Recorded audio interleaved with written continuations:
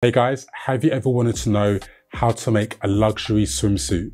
Stay watching this video because I'm going to give you a step-by-step guide using the SKIMS Swimsuit as the inspiration. So for this swimsuit, I've chosen a life recycled fabric, which is made from Econyl, which is recycled plastic bottles, bags, and fishing nets. Then I've used a Alicante net for the lining of the swimsuit. What most of you probably won't know is that when you do swimsuits is that there is a rubber, a specific swimwear rubber that goes on the thigh lines, armholes, necklines. I've used a plush black bra tape. And then I've got my two sets of, what are these called? Rings and sliders. So I'll start off by laying down my net underneath my lycra. So basically I'm going to cut both layers at the same time. Alternatively, you guys can cut your linings separately if you so choose. There's a couple ways to make these kind of swimsuits. You can either have it what's called a bagged out finish, which is where you have almost like no visible stitching showing, or you've got what's called an overlock and fold over finish, which is where you have either a zigzag finish that you see from the outside or a cover stitch. Now, most high street companies will use an overlock and fold technique because it's just quicker to do in manufacturing. The more luxury brands, they will tend to do a bagged out finish. Now, I'm going to use that technique while making this swimsuit. As you can see, I'm cutting the pattern out. I've taken my time to almost guess how SKIMS have done the shaping for this swimsuit. I'm actually going to do a video at a later date showing you how to make the pattern for this swimsuit. And if you notice, I've laid the fabric on top of the paper. Now, this is what you would do at a professional level, and especially with this kind of fabric, because lycras, they tend to move about when you're cutting them. But if you put them on paper, this paper is called underlay paper. The fabric moves a lot less. And I know there's this rule that you're not meant to use paper scissors to cut fabric and vice versa. But that goes out the window because when you're doing your cutting, you cut around your pattern piece, but you cut through the paper and the fabrics.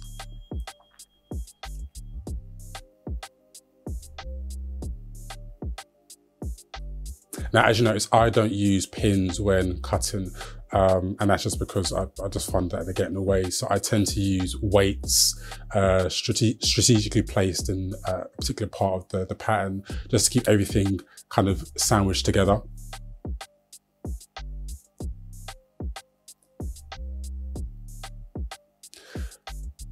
So this is where I did a little test just to check that the tension was okay on the overlocker. I've done a holder stitch attaching the elastic to my lycra, and I'm running it through the overlocker just to check that the tension is fine, so that when I eventually pull it, the thread isn't going to snap. Now, you can get swimwear rubber from anywhere really. eBay, there's a few places online that sell it as well. So here I've laid my front and back pieces individually, along with the net, the matching net. And then I've started just by sewing my crotch together. Now, what you can do is when you're overlocking your side seams, your crotch, you can actually use what's called Framilon, which is that clear rubber. I chose not to do that for this demonstration, but one thing you should remember is when you're sewing a bagged out garment, you want there to be an opening somewhere in the lining so that you can turn the garment inside out, sew it, and then turn it the right way around and close it. If you're sewing a garment using overlock and fold technique, then you don't need to have that opening in the lining, because you'd have the opening somewhere else. And this is why high street tend to do the overlock and stitch finish, because it requires less fiddling. So I think that's me just finishing off the lining for my swimsuit. Now I'm tackling the outer fabric for my swimsuit, making sure right sides are together. And when you're sewing lycra, it's quite obvious. It's a bit more difficult when you're sewing black fabric, because generally black is more difficult to spot flaws or differences. But always make sure you've got a good light when you're sewing. Ideally, you want a light that has a daylight bulb. Cool.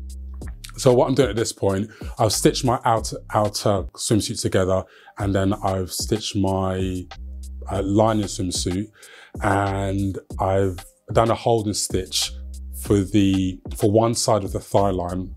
And now I'm overlocking my rubber onto the thigh line. And notice I'm just doing it on one side for now. But what you haven't seen is that I've pre-measured the length of the rubber according to my pattern, so that I'm not sewing the rubber any shorter or longer than what the finished measurement is meant to be.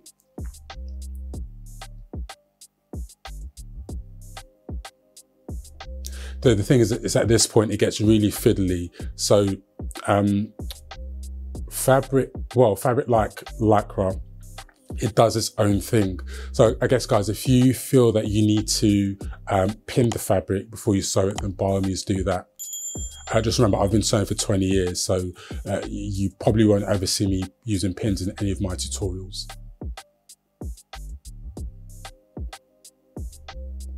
So I think I'm just getting to, what is that, a crotch seam there? That first holding stitch is really important, because that's holding the lining and the outer fabric together. Otherwise, I'll be juggling three different things: the lining, the outer fabric, and the rubber. And as you see, yeah, what you won't see in the camera is that I've got a marking where it meets exactly where I've started. Cool. So if you give that a pull, just check that the overlock tension is good, and that's your thigh line for at least one of your sides sewn. Now, when you do the other side, because you're doing a bagged out technique, you have to turn the swimsuit the right way around, and then go into the swimsuit from that hole that I told you to do in the lining, and then pinch the crotch on the inside and then bring it out, and then do your the other side of your thigh line.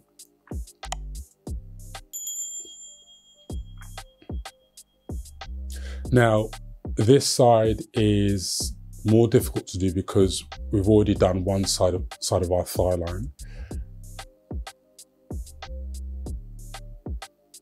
And you can see the other side on the left there, where you can see that grey rubber peeping through.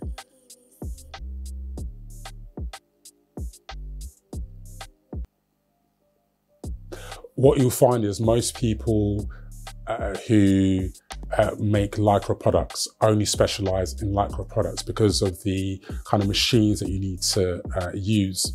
And also, it's a very particular skill set. It's not often that you get someone who can sew lycra, that can do tailoring, or that can sew a silk dress. So without tooting my horn, I'm in that 1 percentile. So.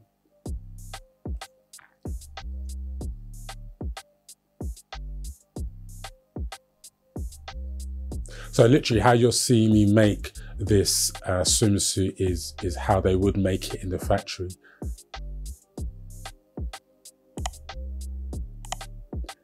I think if you've got a domestic overlocker, sewing the rubber in will be quite tricky, but it is possible. Perfect. So I just wanted to see at this point how the garment is looking, just in case there are any areas it's not too late to fix. So I popped it on the mannequin, just to check that the proportions are right, just to check that there's no puckering.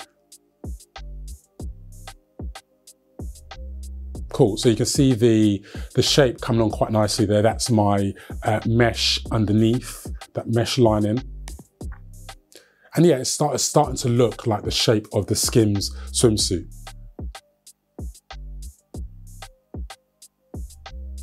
Perfect.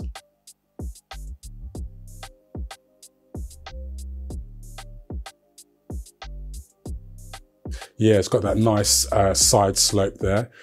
So this is where I'm attaching my straps to the front and the back.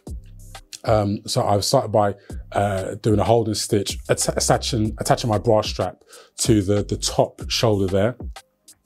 And then I'm just allowing the strap to not interfere with the seam allowance, so that when I bag it out, it's got a nice clean finish. I think I've stitched it about a centimetre seam allowance down. So I've only stitched it to the outer fabric, the lycra.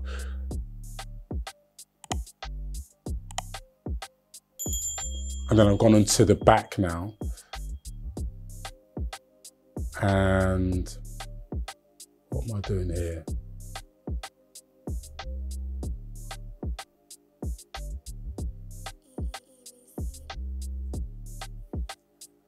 Cool, so this is where I'm attaching the tabs onto the back of my swimsuit. And I'm attaching tabs because I'm using hooks. I mean, you can use rings as well.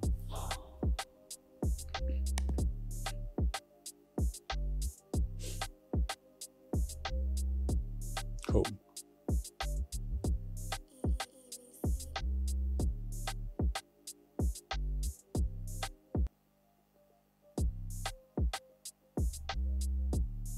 And the thing is, if you wanted to add a bit of extra reinforcement, you can actually fuse the top parts, the top parts of where you're sewing on your tabs, just to strengthen the fabric a bit.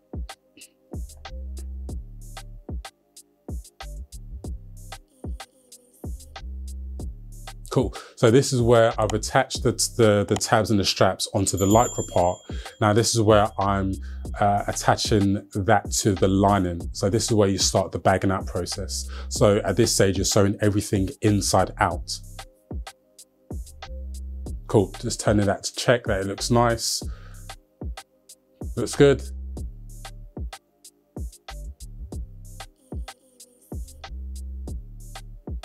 As I said, guys, like with all of my tutorials, the more you progress with a garment, the more difficult it gets to do the finishing.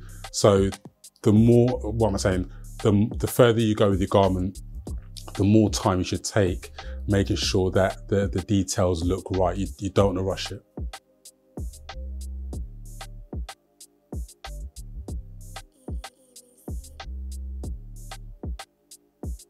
I think by the looks of it, I'm bagging out the second strap on the front.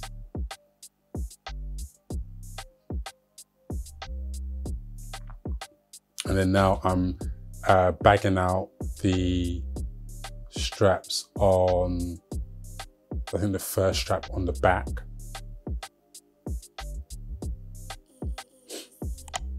And then this is where I've bagged out all my straps at the top shoulder and the back shoulder. And then I'm sewing my neckline and my armhole. And then as you can see, I'm using the swimmer rubber that's going to reinforce that armhole silhouette and the neckline silhouette.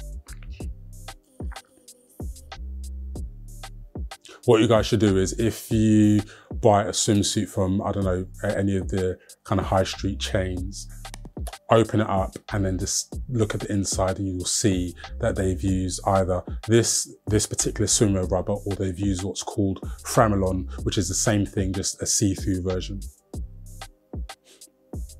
And this will help the garment keep its shape over numerous wears and numerous washes. So.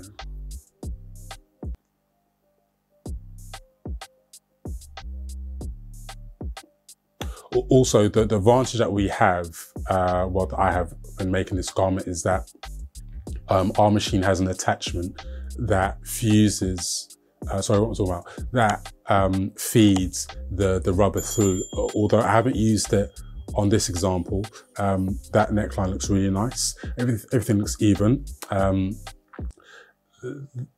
When you're at factory level, having these kind of attachments helps the efficiency of making by times 10. So if you've got an industrial overlocker, you can go to the supplier that you got it from and just tell them that you want a foot attachment that helps feed through Framulon or swimwear rubber. And I think it's relatively cheap, probably about 12, 15 pounds for the foot.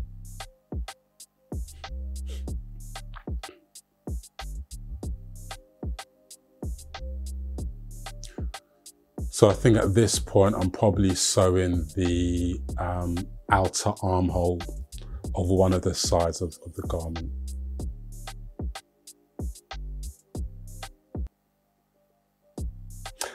Now, what you guys can do to make your job easier is do that holding stitch on your straight stitch first. So you attach the lining and the lycra with a 5mm straight stitch, and then you can do the overlocking, feeding through your rubber.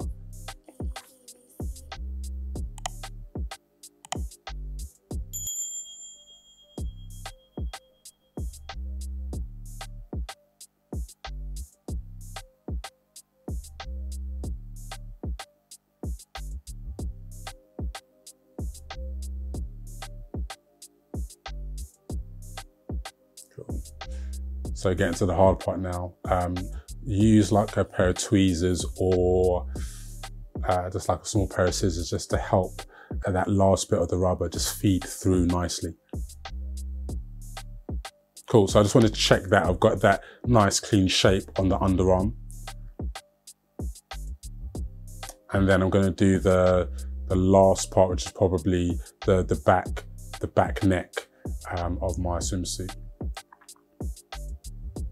And remember guys, you're sewing everything inside out at this point.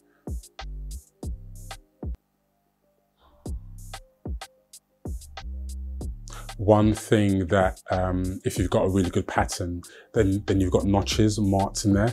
And a notch is just a small kind of incision into the edge of the fabric, no more than about 2-3mm long. That helps you match up two parts of fabric together. So if I've got my neckline here, I've got the lining and the lycra to stitch together, I'm probably going to put at least one notch to mark the center point of the neckline. And I know that having that notch means that the fabric has been fed through in a balanced way.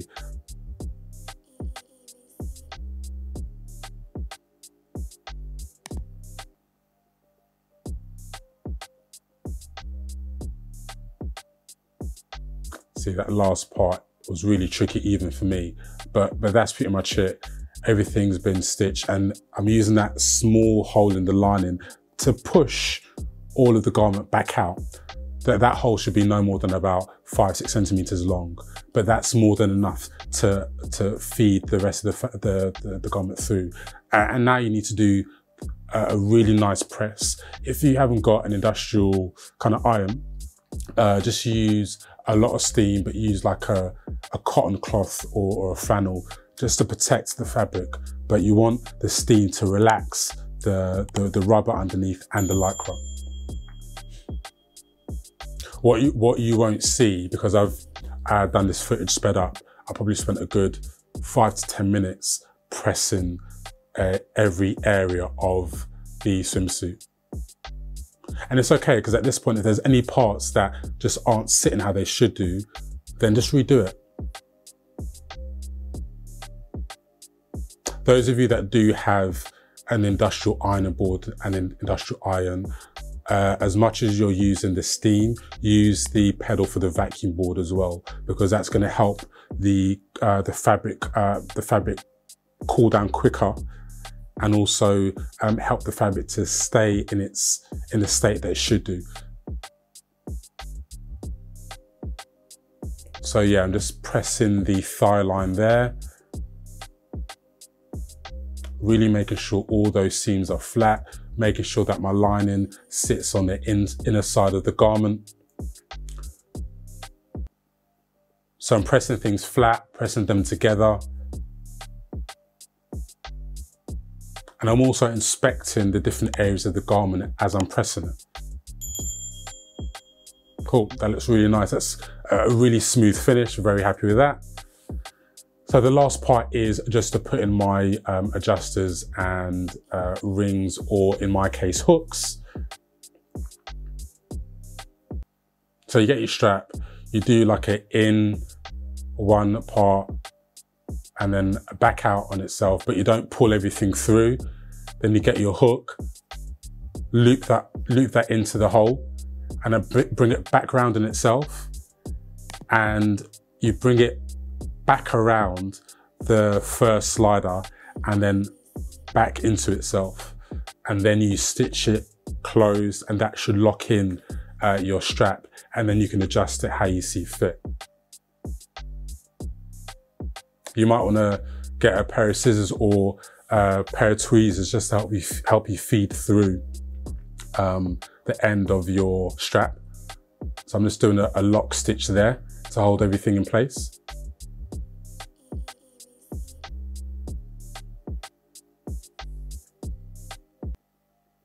Good, that looks nice and secure.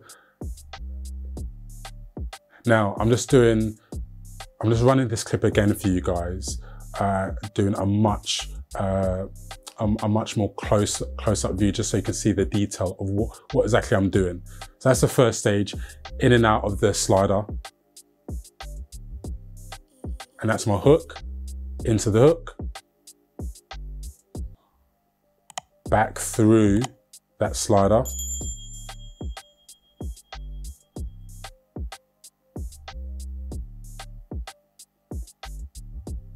and then bring it back around into the other hole.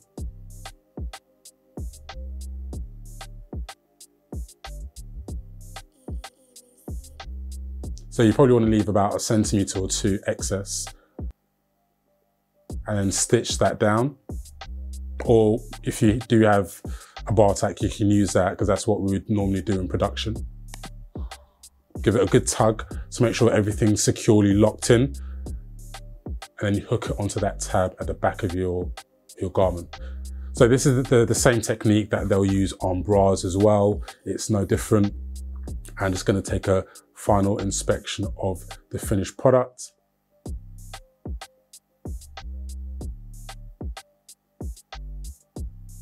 Yeah, I mean, I would say that's a 10 out of 10 match with the SKIMS swimsuit. And bear in mind, I didn't have the garment on hand to copy the pattern. This is what I did myself, and yeah, I think that's all right.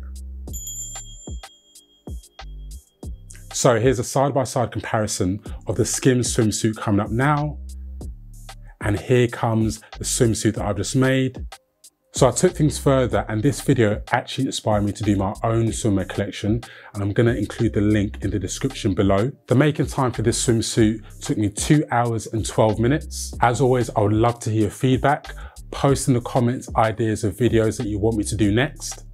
Also, if you're thinking of starting your own swimwear line and you need some advice from an expert, get in touch and book a consultation with me. Thanks for watching, and I'll see you on the next video.